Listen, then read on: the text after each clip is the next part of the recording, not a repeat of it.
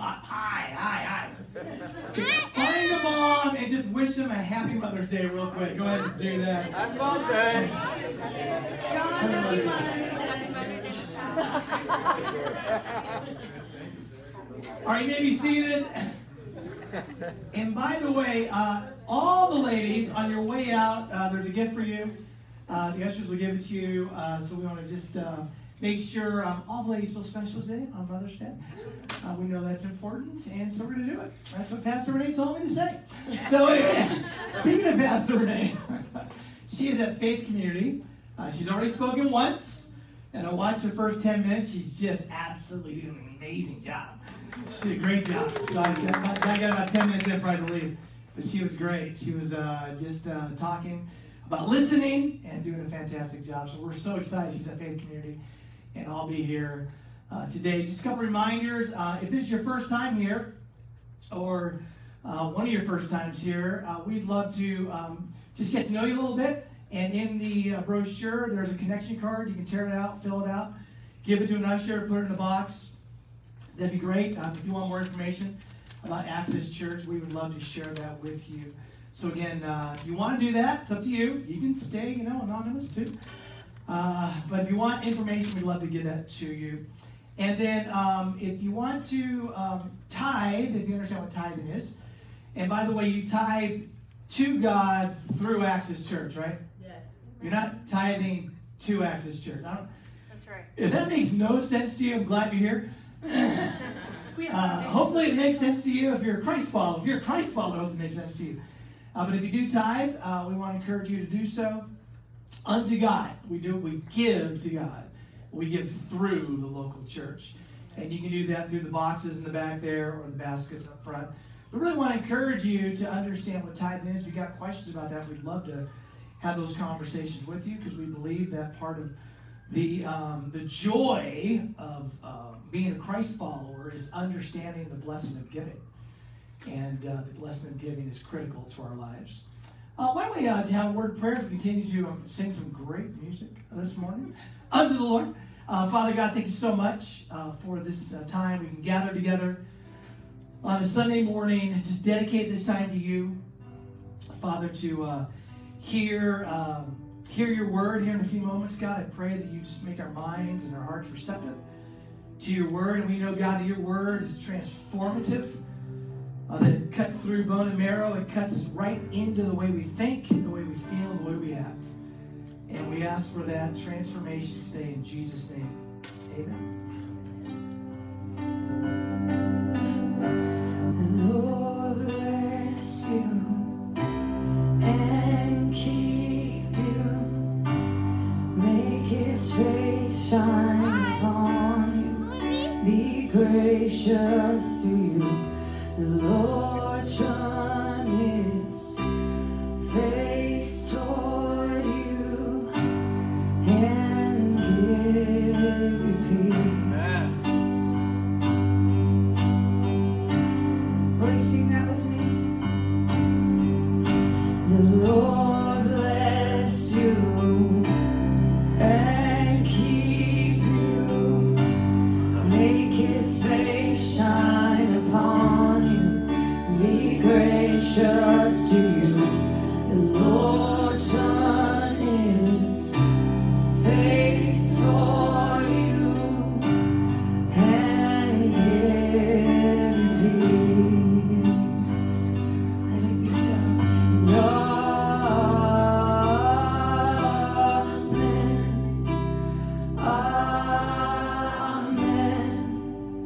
Amen. Amen. Again. Amen. Amen.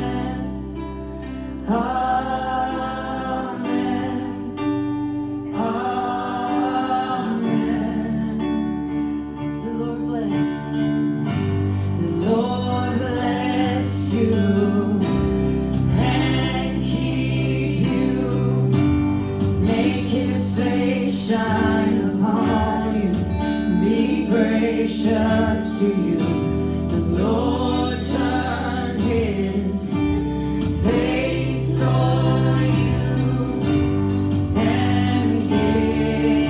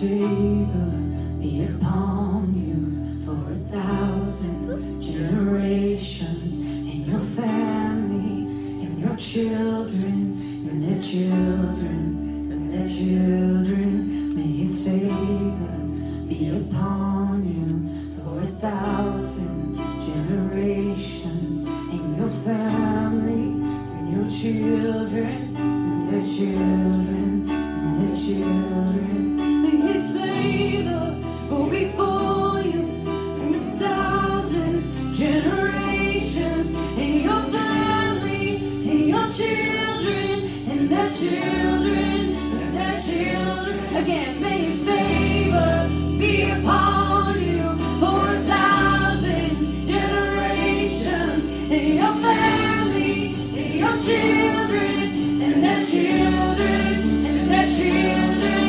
May His presence go before you, and behind you, and beside you, all around you, within you. He is with you, He is with you in the morning.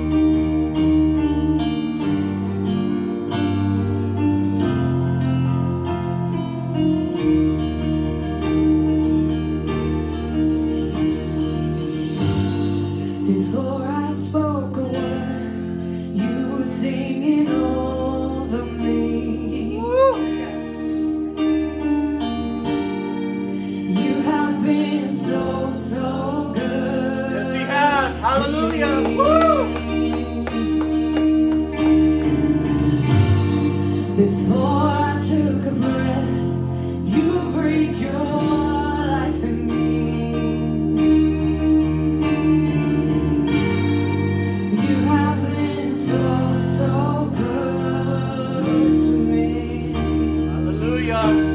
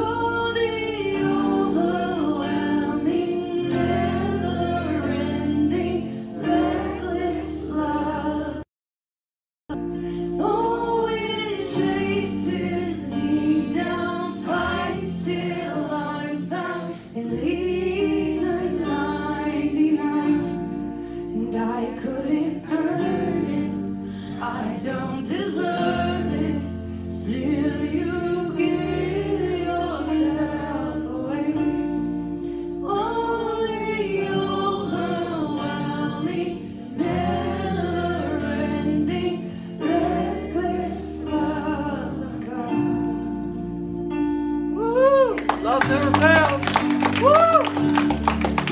Let's keep this worship going. Holy Spirit, we welcome you to this place. Join us, meet us here exactly where we are. Let us meet with you. Hallelujah. It's when we are with you, Lord, Thank you, Father. that we are truly at peace, and we can honestly say that it is well. Grander earth has quaked before, moved by the sound of his voice, and seas that are shaken and stirred can be calmed and broken for my regard. Through it all, my eyes are on you. Through it all, it is well.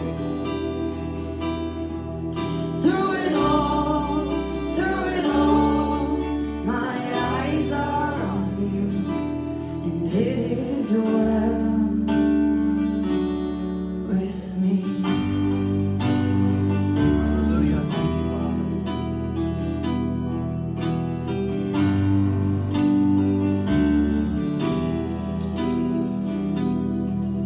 Far be it from me to not believe,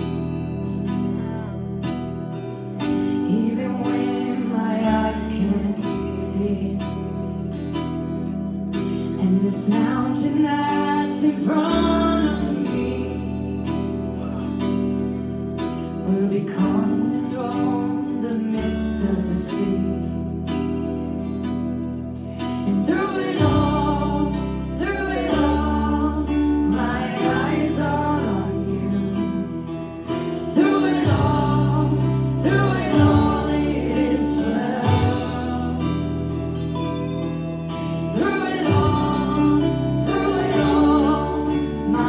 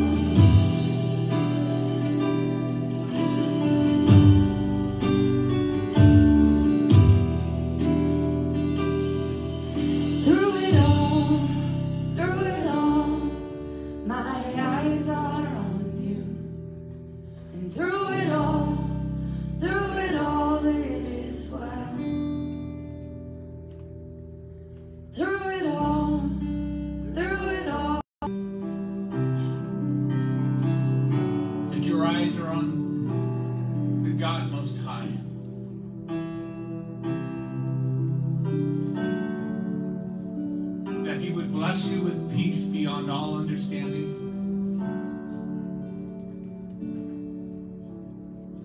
You would bless your children and their children and your children's children. I pray in your household that you've started a legacy, that this is just not a religion, but a relationship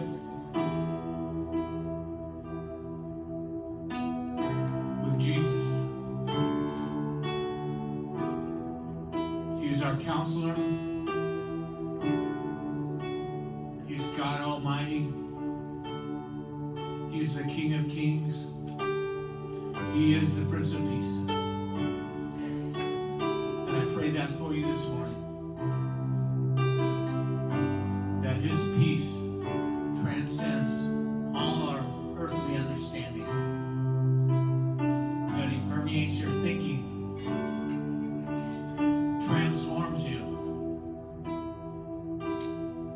He permeates your heart. He permeates your soul to the point that you're overflowing. That's our prayer for you this morning. In Jesus' name, amen. Amen. Great. You may have a seat. Thank you, Mark. Great blessing, man. Amen. Well, I hope your Mother's Day is going well. And for any guy in the room, you know exactly what I'm talking about. See, Mother's Day is a celebration of moms, but it's a day of survival for men. Really? Our objective is to survive. Now, we want to thrive, don't get me wrong. But surviving is the baseline. That's where we start. I've got 4 adult children, all in the 20s. And I think this is the last year I had to do this, but I had to remind them again this year. And I think they're okay now. But I got to remind them, my mom is with Jesus in heaven. Anyone know what I'm talking about? My mom is with Jesus. This is your mom. And the guy that's carried the load for decades, right? Not carrying anymore. Not carrying. Come on, anyone bold enough to say amen to that? Any guy? Amen. No, thank you. There's one. No, I did get flowers for my wife. I'm not like Good job. Scrooge or anything. But now my Mother's Day, I'm going to get to the word I'm excited about it. My Mother's Day is a little more exciting. I almost said complicated. My in-laws are flying in from Chicago this afternoon, early this afternoon. We'll pray for you. We get along great, thank God. We get along great. We do. We do. Yeah. So I already got flowers for my mother-in-law. There you go. That's ready to go. Got a card already. Yeah. We got dinner going. Yeah. Hello. So again, I'm trying to go every now and then. Mother's Day survival. I think we're going on Thrive this year. I think Good we're on job. Thrive. So all you guys out there that aren't ready, God bless you. And keep you. Get your hustle on. Do something. Do something. Do something. Okay. So I'm looking at Pastor Renee in setting up this series on the victorious life. Asked me to speak about rest, and it's a theme all throughout the Bible. Okay? I'm going to wrap it here today. But let me start by this. How many of you enjoy resting? I Okay. do. I do. Preach it. How many enjoy resting? All right. How many of you enjoy it too much? Let's just be honest. How many of you like, maybe a little too much? That's my heart. Now, just so you know, the Christian work ethic, if you're going to follow Genesis at least, which we're going to kind of start with today, God worked 6 days. Come on, someone say amen. And then He rested, right? 6 days. Now, I know in America, there's actually a history of this, but we have kind of a 5-day, 40-hour work week, right? Well, that's something we created. but in scriptures, it seems to be the most rewarding rest would come after a 6-day work week. All right? Well, that makes sense to me. If I'm hustling 6 days, I'm looking forward to day 7, right? To rest. Now, a lot of you like resting in different ways. Some of you like, just give me a lazy boy chair, give me the clicker, and leave me alone. Others of you, your idea of rest is being outside in the yard, maybe gardening or something, Others of you, your idea of rest is a resort for a weekend massage, pedicure, manicure. Come on. So we're going to unwrap that because oftentimes the biblical idea of rest is misunderstood. So I'm going to do my very best to unwrap that here today. And hopefully the objective here is for you and me is that we can enter into God's rest. All right? I'm not talking about death. This is pre there. Okay? I know we say rest in peace. Right? When somebody dies, rest in peace. We're not talking about that. We're talking about entering his rest here on earth. Now. Okay? Here on earth. Now. So if you want to follow along, it's going to be up on the screen. You've got an insert if you want, or you just listen. But the very first thing we talked about here is kind of breaking down rest, R-E-S-T, is remember the Sabbath. Remember the Sabbath. Why remember the Sabbath? Because the whole teaching on rest starts with God resting on the 7th day of creation. And then from that, in the law in Exodus, we get this idea, it's in God's top 10 Commandments, to observe the Sabbath, right? Let your body and your mind and your soul rest. So let's start with Genesis 2, 1 through 3 on the outline. And here's what it says as far as remembering the Sabbath. Where did it all begin? It all began in Genesis. And here's what the testimony of the Scripture says in Genesis 2. So the creation of the heavens and the earth and everything in them was completed. God created in 6 days, right? On the 7th day, God had finished. Everyone say finished. Finished. You've always got to connect resting and the work of God being finished. It's real important. Okay?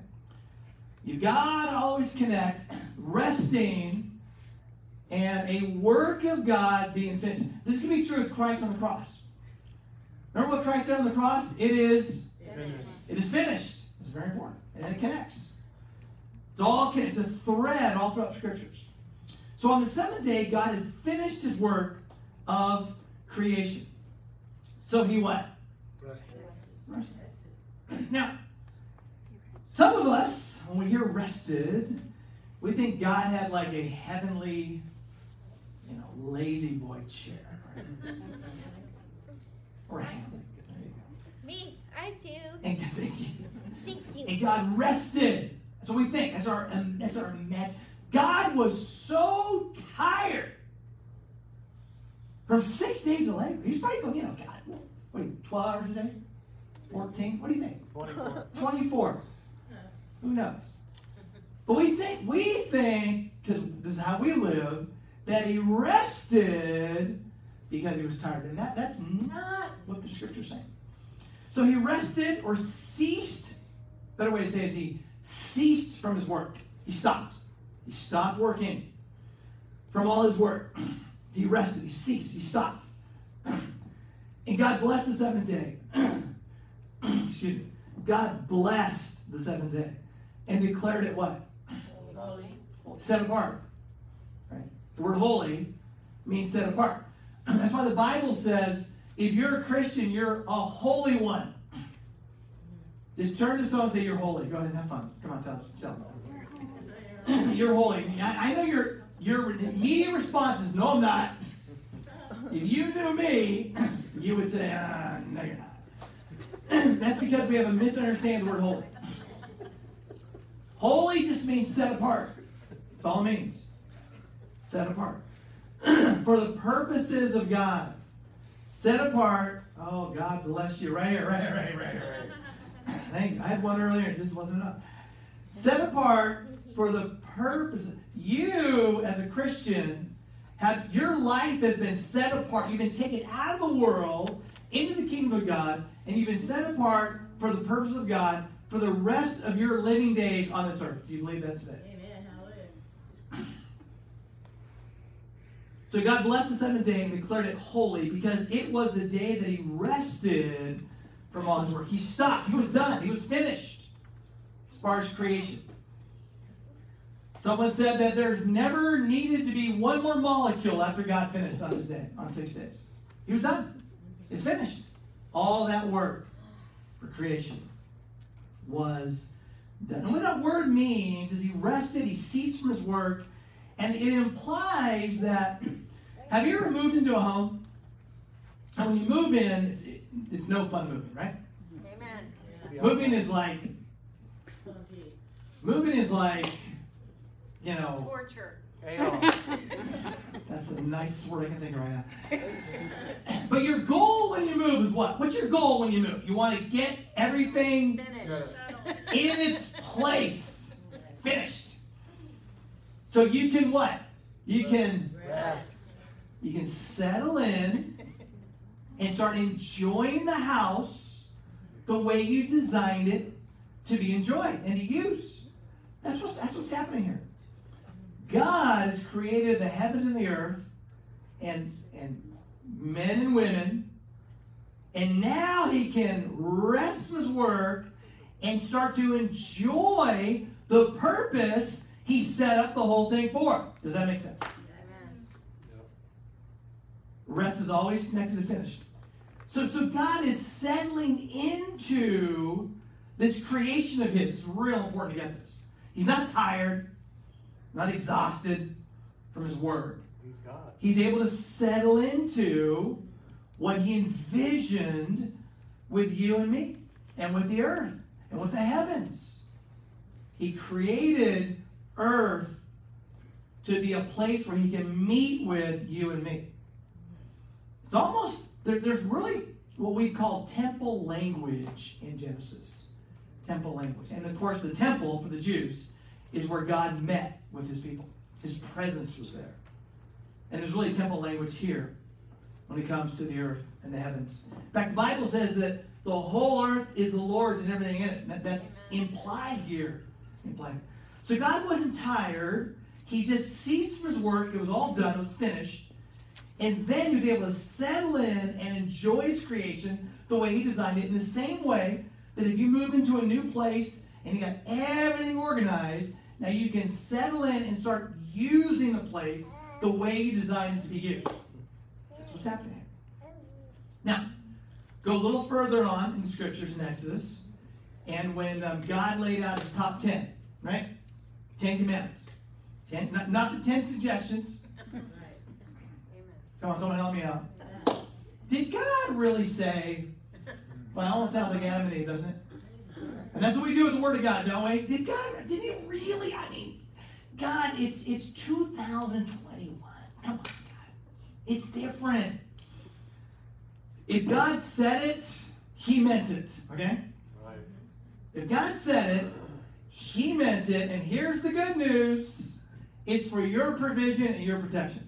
Amen. You believe that? Yes. Any parents in the room? When you tell your child something, right? It's for their provision. It's for their protection. So if God said something, so this is God's top 10. We call it the 10 Commandments. And in Exodus 20, Moses is getting these commandments from God, these instructions from God on how to live in community. And by the way, if we live this way, we get along with people. You want to get along with people? Just live this way. Just obey God's word, and you will. They might not get along with you. That's what, folks. If someone doesn't like you, just give them a hug, right? Just love them. They'll melt eventually. And here's what the Bible says. Exodus. Remember to observe the Sabbath day by keeping it holy, setting it apart. All right. You have 6 days each week for your ordinary work, but the 7th day is a Sabbath day of rest dedicated to the Lord your God. And the Jews, of course, took this very seriously. And their Sabbath was what? From Friday, sundown, right, till Saturday. Till around, 24 hours later. So that's kind of what the Jews did. But based out of God in Genesis 2, finishing, and then the Sabbath being implemented by God himself, for the Jews to remember. So there's something going on here that God wants his people to get, okay? And he's going to give them a physical act to do it, to understand a spiritual truth. This is so important. Oftentimes, God will show you a spiritual truth based on a physical reality. This is why Jesus taught so often about the crops and the water, right? He gave physical illustrations to as a platform to teach people about spiritual truths. That's what God's doing here. So remember to observe the Sabbath, to keep it holy. You have 6 days each week from ordinary work, but the seventh day is a Sabbath day to rest. Now, in the New Testament, every day is a Sabbath day. We're going to get to that here in a second, okay? As far as entering into and resting in Christ. But some people would say, and there's freedom in this, this is not a rule you have to obey. But some people would say it is wise to have 1 day a week where you physically rest from your work. You do something, doesn't mean you're laying around all day, right? The idea of rest does not mean you're in a hammock all day or in a lazy boy chair all day. It means you're just enjoying what God's allowed you to create in your life. You're enjoying it, whatever that might be. And it's all different for all of us, right? But some people say there's wisdom in taking 1 day a week and just relaxing, reflecting, reevaluating where you are in life, focusing on the Lord, making sure you're right with God.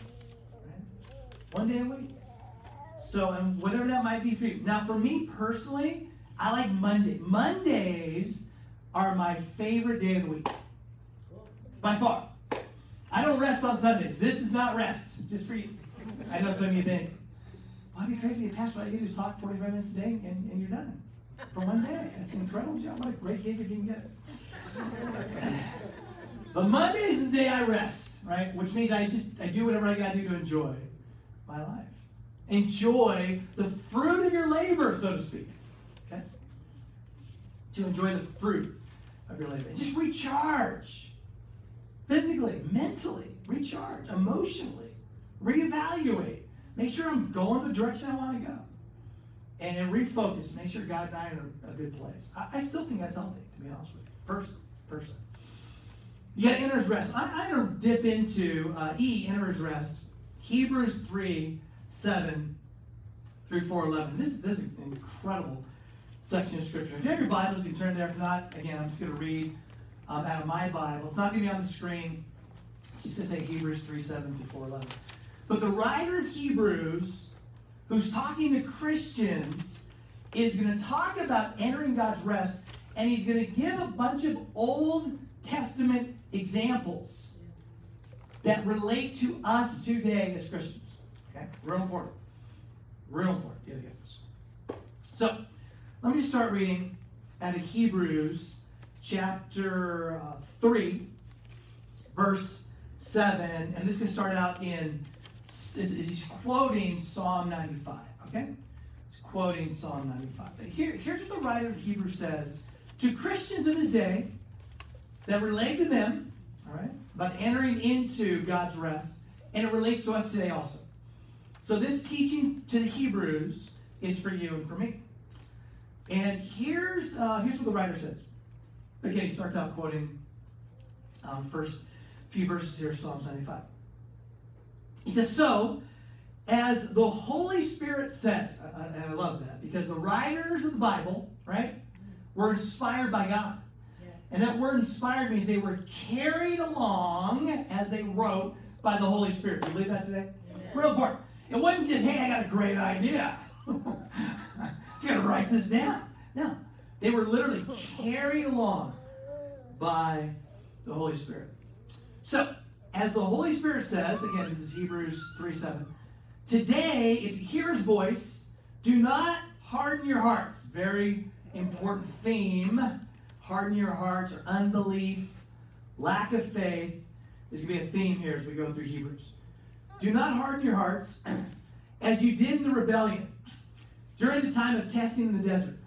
How many remember when the Israelites, God freed them from Egypt? Remember that? They were in slavery in Egypt for 400 years plus, right? And God finally, He heard their cries, and He finally set them free. And they had a promised land they were going to. By the way, the promised land from Sinai in Egypt, right, to the promised land was about an 11-day journey. 11. Everyone say 11. 11. How long did it take them to get there? 40 years. Anybody ever feel like that in your life with God? God's got a plan for you. God's got a design for you. God's got a ministry for you. And it should have taken like a year or 6 months or 3 months. And 10, 20, 30, 40 years later, you're still walking in circles.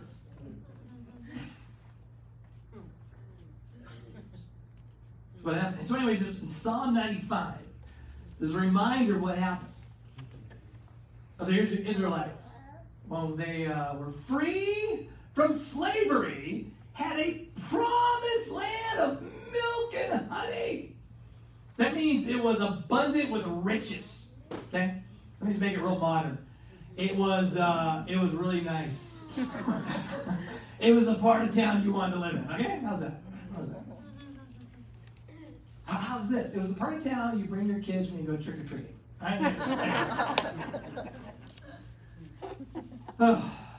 During the time of testing in the desert, it was 40 years, where your fathers tested and tried me, and for 40 years saw what I did. That is why I was angry with that generation. And by the way, that generation, for those 40 years, how many of them made it into the promised land? Anybody remember? 2. Do you remember who they are?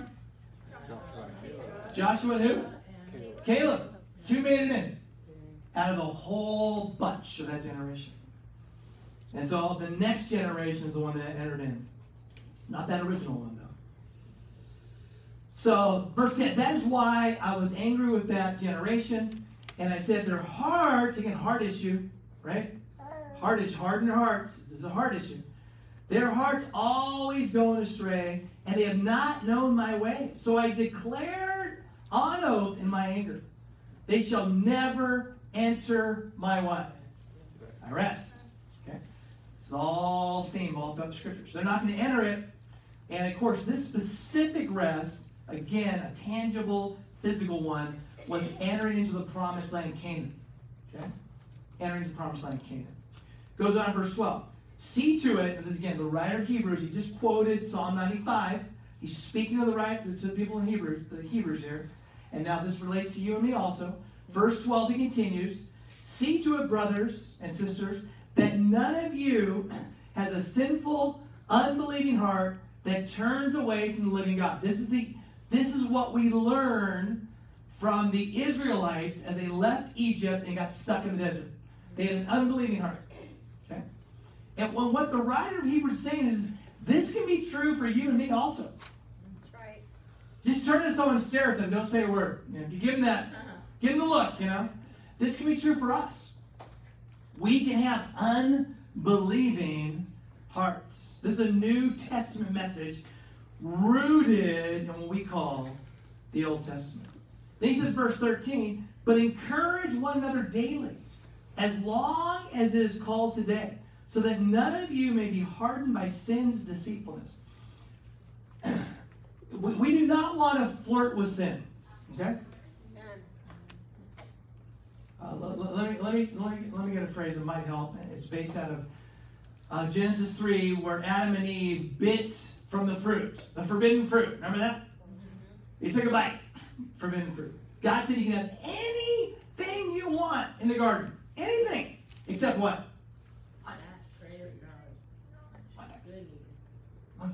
Isn't that just like us? Hey, you can have all you want. Just don't touch that. We're like, why? Why? It looks so attractive. It smells nice. It looks like it'd be kind of kinesthetic too. I could like touch it and enjoy it. Come on, someone help me out. There's a lot of places I can go right now. I'm going to control myself. I got another message just downloaded just this very second. But here's the phrase, real important. We know this to be true. Every disastrous sin starts with one bite. Come on, one amen. One amen. Someone give Amen. If I gotta say amen all by myself, I will. I'll amen myself. Every disastrous sin starts with, it always starts with, I'm just gonna try this once. It won't hurt me. It won't harm me. I'm better than that. I'm stronger than that. I've got more willpower. Folks, sin is deceitful, man. And it only wants to kill, steal, and destroy you. You might be playing with sin, but sin's not playing with you. That's right. I can close in prayer right now.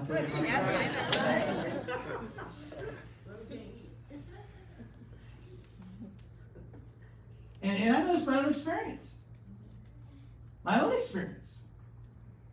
You might be playing with sin, but sin's not playing with you. Sin wants to captivate you. It wants to own you. And I'm talking to Christians too, by the way. I'm talking to Christians. Now, we know Christ worked on the cross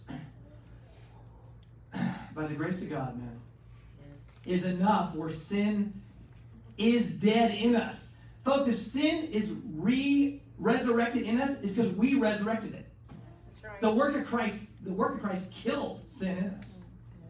Right? So here's the phrase I like to use for me personally, and for those I'm speaking to. If I sin, it's because I choose to, not because I have to. Amen. Right? You can't blame it on the dog. Can't blame it on your parents because they, dropped you on your head when you were 2 months old. Can't blame it on your husband. Can't blame it on your wife. Can't blame it on the kids. Can't blame it on the boss. Folks, as a Christian, if you and I sin, it's because we choose to. That's right. Because the work of Christ has allowed us to live a life that pleases God. Yes. Do you believe that today?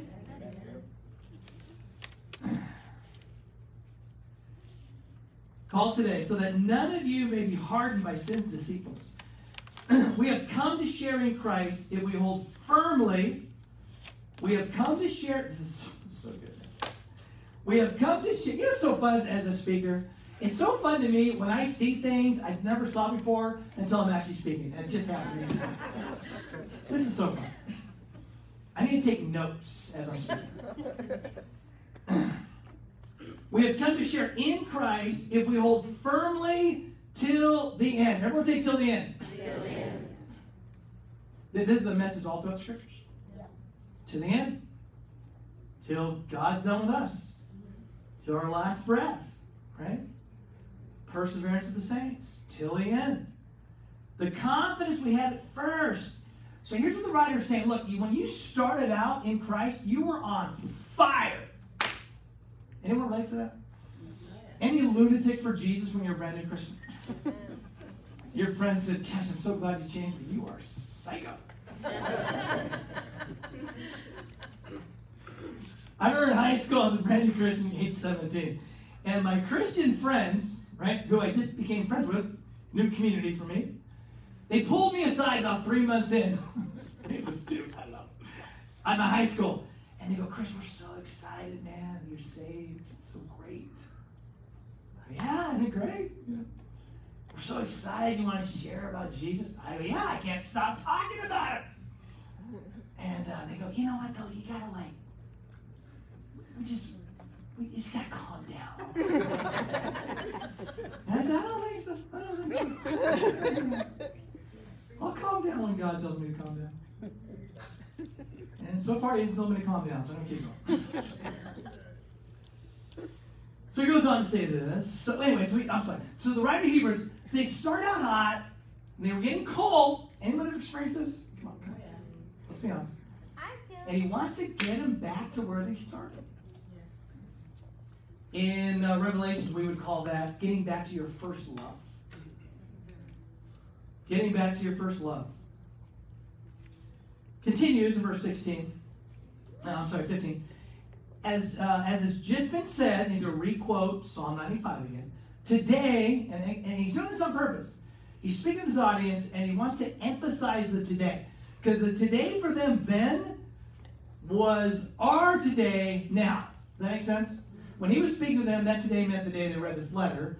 For you and me, that today is now. So today. Today. Mother's Day. May 9th, 2021. That today. Today, if you hear his voice, do not harden your hearts as you did in the rebellion.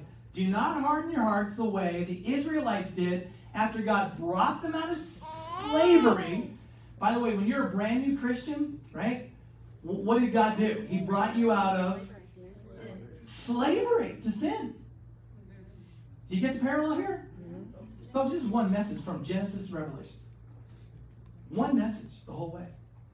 He brought you out. He says, don't harden your hearts as you did in the rebellion. Verse 16. Who were they who heard and rebelled? Were they not all those Moses led out of Egypt? Yes, of course. And with whom was he angry for 40 years? Was it not with those who sinned, whose bodies fell into this? Remember, Moses was up getting the 10 Commandments. A little bit of a reminder for some of you, and maybe something new for some of the others. And he came down with the 10 Commandments, and what did he see? He just left the people for a few days. And what did he see when he came down from the mountain? They had made a golden calf, and they were worshiping it. And Moses was so angry, what did he do? Took the tablet, he just threw them to the ground. He was so upset. I've just left you for a few days. So you guys, you're rebellious. You're sinful. Now, let me just say this before we judge them too harshly. Folks, if you separate from fellowship of other Christians for too long, now I can't speak for the lady, I'll speak for the guys. Guys, we are 3 days away from a really bad decision. Come on, man. I need one amen from a guy, two from the ladies, you know. Amen, amen. Come on, man. Thank you, brother. We need connection. We need one another. We need the fellowship of the saints. We need to be in the Word of God in prayer. Moses left just for a few days to be with God. And he came back and they were already committing idolatry. Idolatry, and who knows what else was going on. Because with idolatry comes every other sin. Some of you need to take that home. With idolatry, once you get your eyes off the true God and put your eyes on some other God, every other sin follows idolatry. That's the way it works. So this was a rebellious people in the desert. So we see, verse 19, so we see that they were not able to enter because of their unbelief. They were not able to get into the promised land because of their unbelief. Now, so they went from slaves in Egypt. God set them free by the work of Moses, by God himself, who was with them. And they were on the way to the promised land. And they came out by blood, by the way. Remember? Remember the doorpost? Anybody? Remember? God was Pharaoh would not listen to God. God said through Moses, set my people free from slavery. And Pharaoh said, you're God? I'm God. That's what Pharaoh said. You got a God? I'm God. That's what Pharaoh said. Pharaoh believed that he was God in that situation. And he refused to let people go. So finally, God brought the death angel. And the Israelites were instructed to put a blood over the doorpost so that the firstborn would be spared. Right? So they came out through blood. And they came through water. Right? They came through. Who knows? Remember what water was parted for them? The Red Sea. Right? Then later to be the Jordan, get the promised land. But the Red Sea, God parted. Through blood, through water.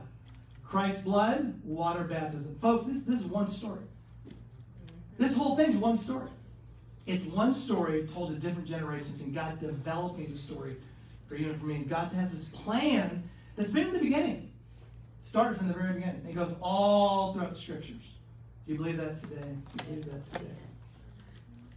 So go on in chapter 4, verse 1. Wrap this up, this part up. Therefore, since the promise of entering his rest still stands, okay? Still stands for you and me. Still stands. Let us be careful that none of you be found to have fallen short of it. So here's the question for you and for me today. Where's your heart today? Is it with God? Is there anything in your heart or my heart that's keeping us separate from God and his will? This is real important. Real important. Now, I know just odds in a room like this, there's going to be at least one or two, right? Just odds. Sociologically, just one or two.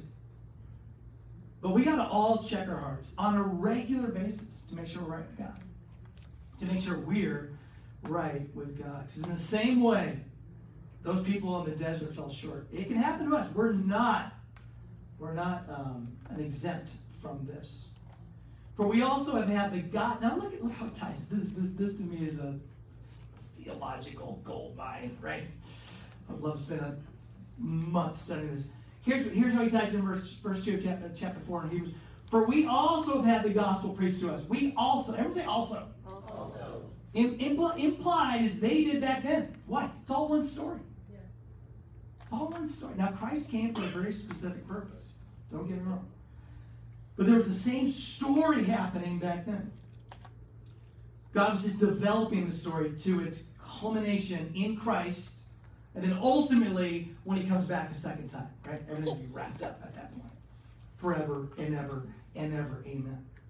For we also have had the gospel preached to us, just as they did, but the message they heard was of no value to them because those who heard did not combine it with what? Faith. And the Bible says it's impossible to please God without faith. You can't rest in Christ unless you have faith. And the Bible also says this, with God all things are possible. When you believe in God, all you need is the faith the size of a mustard seed, which is tiny, right? Now the tree itself is pretty big, but the seed itself is tiny. With a mustard seed faith, the Bible says God through you can move mountains. Do you believe that today? So faith is the issue. Our heart is the issue. But they didn't combine it with faith. They heard the word, but they didn't combine it with faith. They didn't believe it. They didn't believe it. Right? Every now and then I hear people say, I don't know, we'll just throw something out. I love fishing. I love fishing. I go, you love fishing? Yeah, I love fishing. When was the last time you went? About 30 years ago. I'm like, you don't love fishing. You love the idea of fishing. Come on, someone help me out.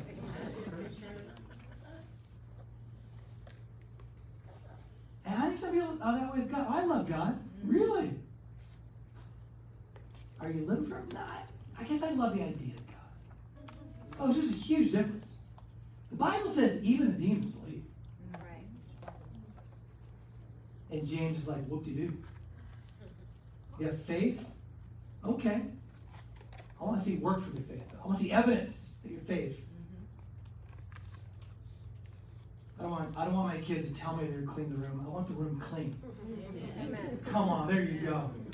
I'm reaching the hearts now, right? I don't want to know they're going to clean. I want the room clean. And God's kind of that with us. He's a great parent. Now we who have believed enter that rest. And for us New Testament Christians, we say we're in Christ. We are not in Christ.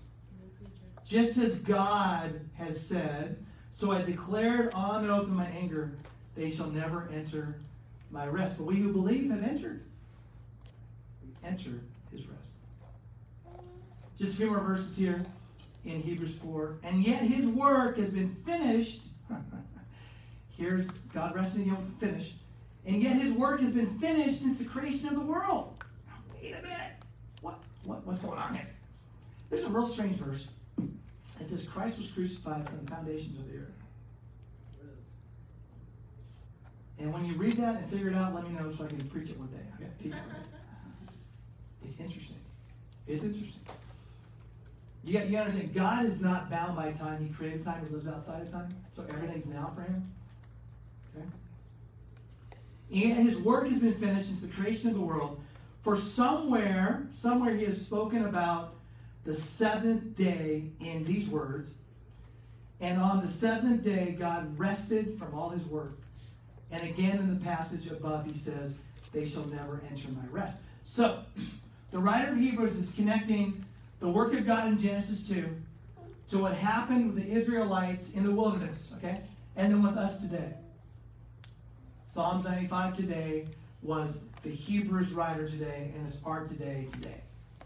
Hope that makes sense to you. This gospel, this powerful gospel. Verse 6, it still remains that some will enter that rest, praise God, and those who formerly had the gospel preached to them did not go in because of their disobedience.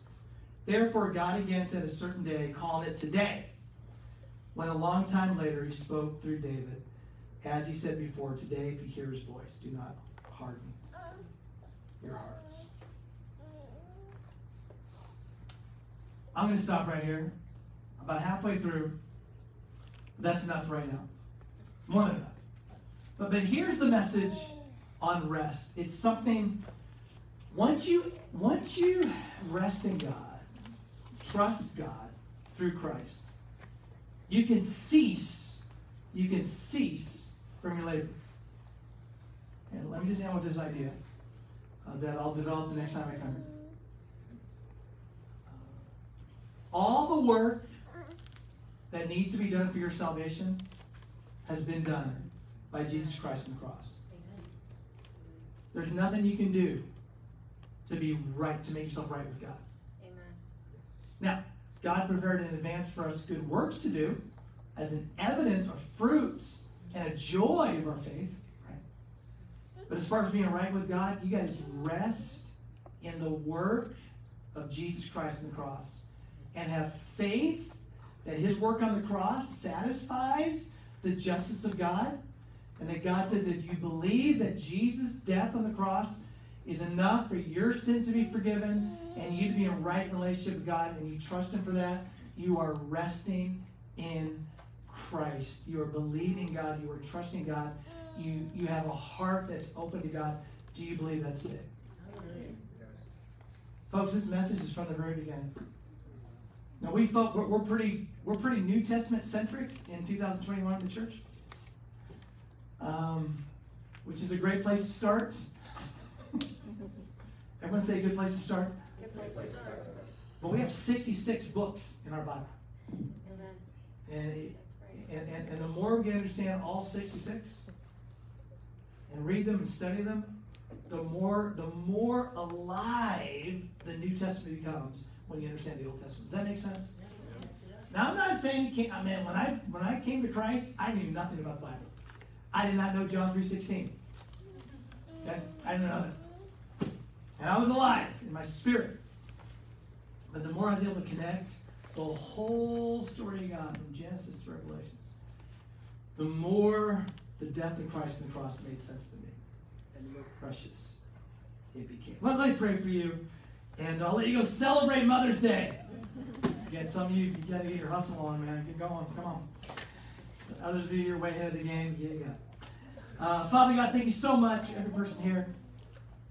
God, I'm grateful for your word. I'm so grateful this idea of rest, Father.